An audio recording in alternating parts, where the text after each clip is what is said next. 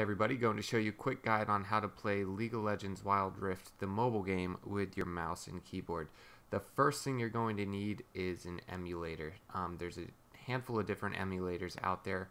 Today I'm using BlueStacks. It's something that's probably the most well known. It works for both PC and Mac, and it's overall probably one of the best, but if you have a preference, I'm sure that one works as well. So once you download BlueStacks, and I'll have a link in the description if you don't have it already, you'll simply go to the top right and search for Wild Rift. Here you'll find in the Game Center. We'll open up the Google Play Store.